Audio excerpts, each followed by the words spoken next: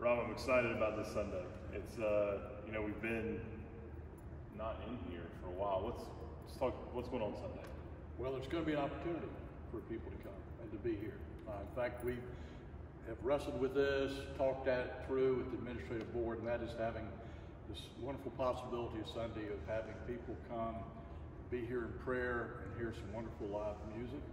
And I'll let Luke say a little bit about the details. Yeah, so on this e-news below, you'll see links to Sign Up Genius, to sign up online.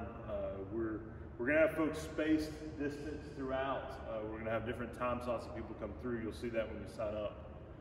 We're going to set up the sanctuary in such that everybody will come in through the handicap entrance on the left-hand side of the chancel, sit, have time of prayer and a listen to music, and then exit.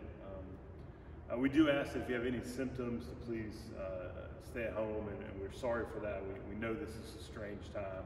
We'll also have sheets for sign-in, just so we can do contact tracing, just in case someone were to find out later someone was sick. The main thing, though, is we're excited about having this space where we can all come and pray.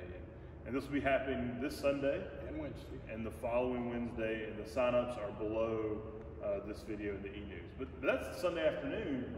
Sunday morning, we'll be back live with worship. What are we talking about this week? We got special music again. 4 of our youth.